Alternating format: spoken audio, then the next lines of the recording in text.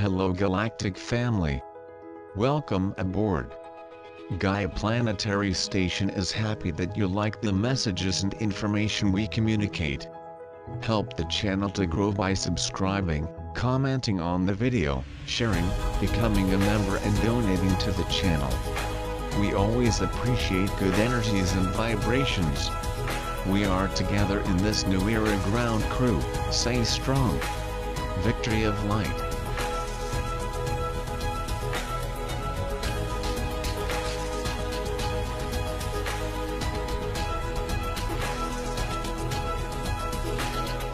Hello Galactic family. Why are some paths so seemingly complex, and others so seemingly simple, while the goal is the same? Why am I attracted to different paths, and how can I focus on what is true? You say the goal of each path is the same. What's the point?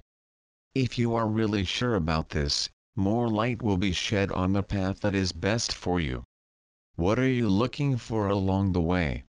How will you know when you've reached your goal?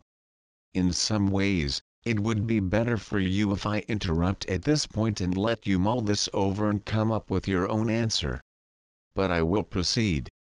The purpose of the spiritual path is simple. It is the awakening of the illusory world of the human mind to the truth and reality of life lived in the present moment. The world of the mind is a world of the remembered past and the imagined future. It is a world of illusion, and yet almost everyone on this planet believes in this illusory world as the truth of life. The simple truth is that there is no life outside of the present moment. It's impossible to live life outside of the present moment. We must come to terms with this simple truth. I do not mean that life at the thinking mind level should cease. This is not possible, not desirable. What is possible, however, is that we become so awake and intensely grounded in the present moment and awake state of being, that we never lose our connection with the truth of life, even as we venture into the world of mind. In other words, we no longer believe our thoughts, memories, ideas, beliefs and opinions as truth. We know that only this moment is the truth and everything else is a kind of game within time. The world of the mind has developed its own version of God. It's the ego, and it's deeply committed to being in control of your life. Initially, his motivation was to protect them in this world of painful illusion. But eventually this turned into a deep commitment to protect your being, to ensure the continuation of your dominant role in your life. The ego likes to sit on the throne of God and will not easily vacate the throne. The ego wants to rise in any way it can. He will leave happy on the spiritual path, because he enjoys the feeling that he is becoming more spiritual. He loves spiritual knowledge and power. He will continue on the path as long as he continues to accumulate more spiritual knowledge or power. In other words, the ego is becoming spiritualized, which is most useless for those who are truly committed to full awakening. If you happen to get too close to the truth or to be a real teacher, the ego will make you get out of there as quickly as possible. He will make them read other books and visit other teachers. In other words, the ego needs you to continue to be the seeker. He doesn't want you to reach the goal. And again, what is the goal? The goal is to be still and silent. Being awake in the present moment and knowing yourself as one who is fully present. It is known in silence. Nothing is left for them of the past or the future. There are no thoughts. Just a silent presence, in a living body, which is fully present with what is present. Know this state of presence just for a few moments and you will be free. No more searching. As you become more grounded and established in the present moment, your whole life will begin to change. The eternal dimension of existence will begin to reveal itself through the portal of the present moment. I talk in some detail about how to become present and stay present in the 3 books I have written. I cannot repeat them here, but I suggest you will find it easier and more enlightening to read them. Now, let's go back to this part of your question about the true path. Beware of paths that fill you with a lot of spiritual knowledge. You are just feeding your ego. Beware of teachers who tower above you. Watch their actions and their presentation, not just what they say. Some teachers say they don't want followers, and yet they are surrounded by followers. Beware of the many practices. No practice will set you free. Being present is immediate. It's now. Just remember to be present with what is present and you will be free, at least for this moment. Every moment you are not present, you are not awake. It's very simple. The tradition of Advaita Vedanta orthodox system of philosophy in India is simple and very valuable. Through a self-inquiry process, you can break free from the illusory world of mind and ego, into a state of pure consciousness. The state of pure consciousness is the I Am presence that I speak of in my books. It is an experience of non-existence. It is the essence and source of all existence. Awakening to pure consciousness is attaining liberation, but I have noticed with some of the followers of the Vedanta tradition who have attended my workshops, that there is often a misunderstanding of the true nature of existence. There is a tendency to reject form manifested as illusory in nature. This is useless, for what is the circumstance of living in a world of illusion we could also leave? God is both everything and nothing. Everything in physical form is the body of God. It is God like everything. When I am at the deepest level of presence, I am in nothingness. I am nothing. Nothing is another word for full and silent presence. It is another word for the I Am presence of God. It is pure consciousness without form and without content. The perfect balance between God as everything and God as nothing is expressed in a line from my third book, Bridging Heaven and Earth, which simply states, when I am in nothingness, God is in everything. We have to be careful not to make nothing another concept that the ego clings to. It's a great way to make sure you never wake up. We are here to awaken to the full presence and to behold the beauty of God's creation. Who are we to judge the body of God as an illusion? The illusion from which we need to awaken is the world of the thinking mind, which includes all our concepts and spiritual knowledge. Even the spiritual path will ultimately prove to be an illusion. Finally, you may ask how you can focus on what is true. Just focus on what is here now. If you can see it, hear it, feel it, or experience it, you can focus on it. Focusing on what is truly here and now present with you will lead you to the truth of life. The tree or flower in front of you has more power to make you present than all the books in the world and all the teachers that ever lived. All you have to do is make yourself present with what is present. You know who you are.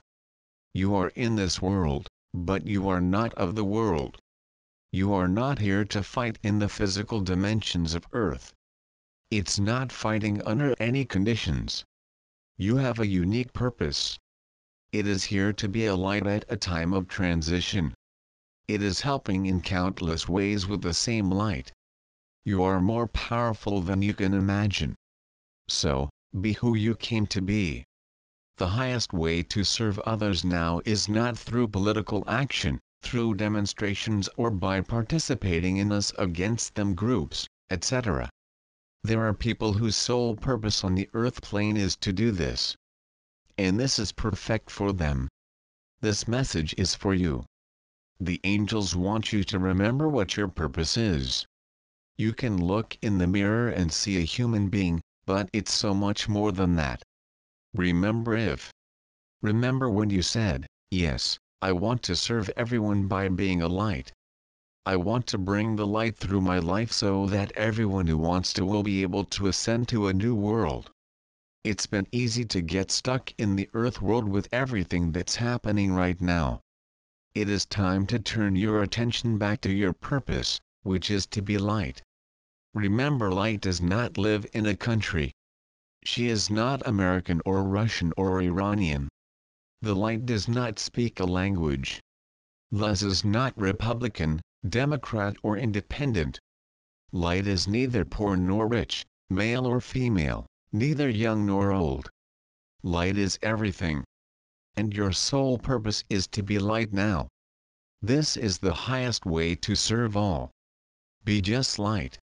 Rise above the actions and reactions of the earth plane and shine your light, day and night. You have access to more spiritual power than at any other time, but you don't have enough information to know the big picture of what's happening. By being the light without judgment of any kind, you will be freely sharing the light. When Mother Earth needs some light energy, she will use it. When people's angels need it, they know you are a clear source to get it.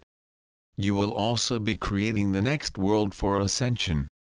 Spirit is receiving the light that flows from you, associating this with everyone's intentions for your idea of a new world and creating it. You can be incredibly powerful and just being you, be light. Warrior of light, even though you are not fighting in the physical realm, you are powerful and are creating change with every ray of light that you allow to flow into your lives. Be the change that is lasting and helps everyone. Be the light. When the time comes to do something different, you will know. Just as you know this message is for you. Why are some paths so seemingly complex, and others so seemingly simple, while the goal is the same? Why am I attracted to different paths, and how can I focus on what is true? You say the goal of each path is the same. What's the point? If you are really sure about this, more light will be shed on the path that is best for you. What are you looking for along the way? How will you know when you've reached your goal? In some ways, it would be better for you if I interrupt at this point and let you mull this over and come up with your own answer. But I will proceed. The purpose of the spiritual path is simple. It is the awakening of the illusory world of the human mind to the truth and reality of life lived in the present moment. The world of the mind is a world of the remembered past and the imagined future.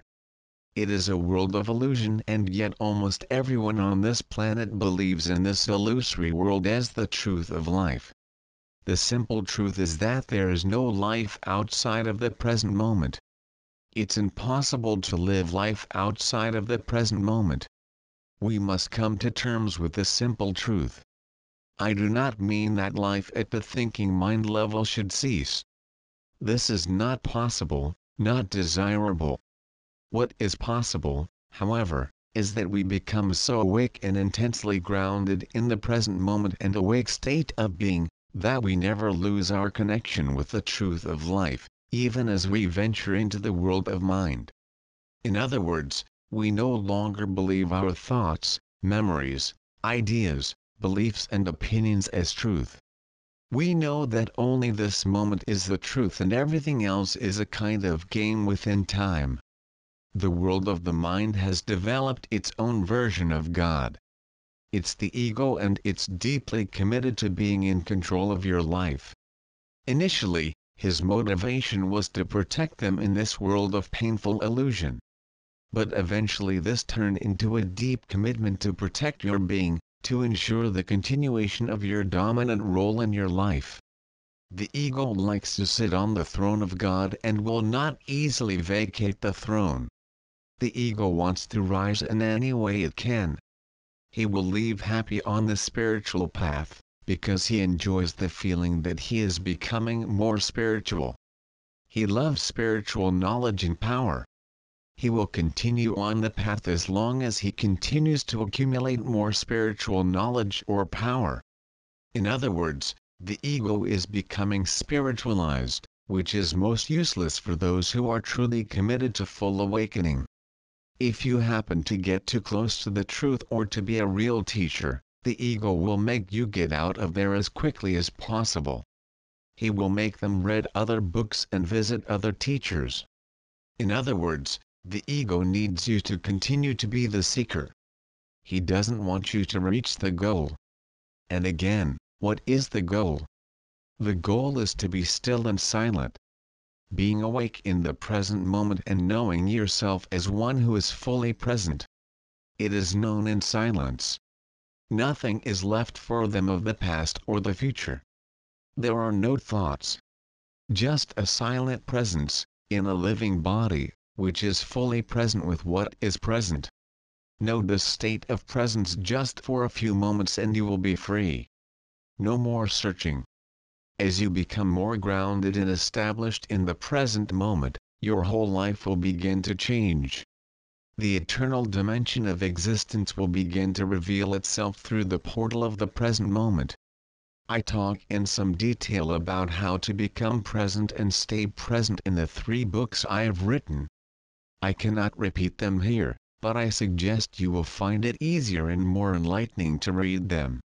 Now, let's go back to this part of your question about the true path. Beware of paths that fill you with a lot of spiritual knowledge. You are just feeding your ego. Beware of teachers who tower above you. Watch their actions and their presentation, not just what they say. Some teachers say they don't want followers, and yet they are surrounded by followers. Beware of the many practices. No practice will set you free. Being present is immediate. It's now. Just remember to be present with what is present and you will be free, at least for this moment. Every moment you are not present, you are not awake. It's very simple. The tradition of Advaita Vedanta orthodox system of philosophy in India is simple and very valuable. Through a self-inquiry process, you can break free from the illusory world of mind and ego, into a state of pure consciousness. The state of pure consciousness is the I Am presence that I speak of in my books. It is an experience of non-existence. It is the essence and source of all existence. Awakening to pure consciousness is attaining liberation, but I have noticed with some of the followers of the Vedanta tradition who have attended my workshops, that there is often a misunderstanding of the true nature of existence. There is a tendency to reject form manifested as illusory in nature. This is useless, for what is the circumstance of living in a world of illusion? We could also leave. God is both everything and nothing. Everything in physical form is the body of God. It is God like everything. When I am at the deepest level of presence, I am in nothingness. I am nothing. Nothing is another word for full and silent presence. It is another word for the I Am presence of God. It is pure consciousness without form and without content. The perfect balance between God as everything and God as nothing is expressed in a line from my 3rd book, Bridging Heaven and Earth, which simply states, when I am in nothingness, God is in everything. We have to be careful not to make nothing another concept that the ego clings to. It's a great way to make sure you never wake up. We are here to awaken to the full presence and to behold the beauty of God's creation. Who are we to judge the body of God as an illusion? The illusion from which we need to awaken is the world of the thinking mind, which includes all our concepts and spiritual knowledge. Even the spiritual path will ultimately prove to be an illusion. Finally, you may ask how you can focus on what is true. Just focus on what is here now. If you can see it, hear it, feel it, or experience it, you can focus on it. Focusing on what is truly here and now present with you will lead you to the truth of life. The tree or flower in front of you has more power to make you present than all the books in the world and all the teachers that ever lived. All you have to do is make yourself present with what is present. You know who you are. You are in this world, but you are not of the world. You are not here to fight in the physical dimensions of Earth. It's not fighting under any conditions. You have a unique purpose. It is here to be a light at a time of transition. It is helping in countless ways with the same light. You are more powerful than you can imagine. So, be who you came to be.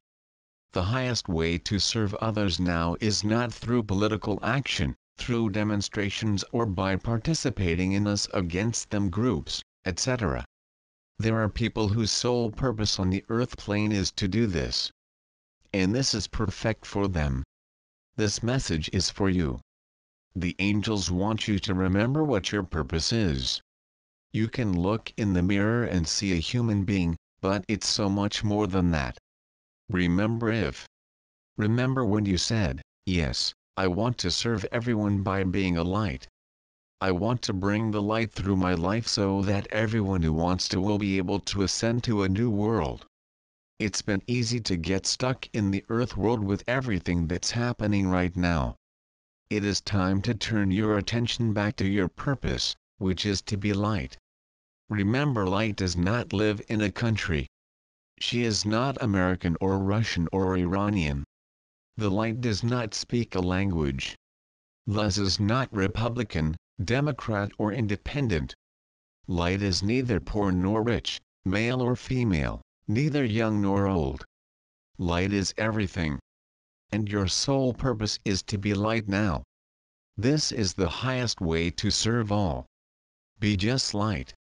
Rise above the actions and reactions of the earth plane and shine your light, day and night. You have access to more spiritual power than at any other time, but you don't have enough information to know the big picture of what's happening. By being the light without judgment of any kind, you will be freely sharing the light. When Mother Earth needs some light energy, she will use it.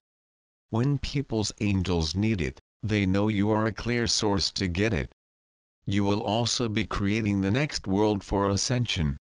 Spirit is receiving the light that flows from you, associating this with everyone's intentions for your idea of a new world and creating it. You can be incredibly powerful and just being you, be light. Warrior of light, even though you are not fighting in the physical realm, you are powerful and are creating change with every ray of light that you allow to flow into your lives. Be the change that is lasting and helps everyone. Be the light. When the time comes to do something different, you will know. Just as you know this message is for you.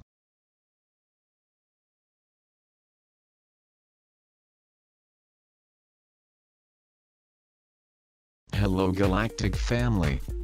Hello to all who like Gaia Planetary Station. I would like to thank you for being together to learn and grow the light.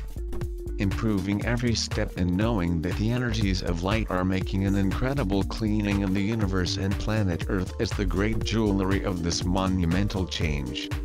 All who are connected with their higher self must follow their own missions. Here I present some of the products of the store. Search to see if you like something. For those who want to make donations to the channel by PayPal, we have the donation link to the channel. Subscribe to the channel, be a channel member, always comment on the videos and click on like button. Thank you for the amazing messages, the fun conversations and participations in the chat of the videos. I am happy that many warriors of light are together in this new age. May 2021 be incredible for everyone.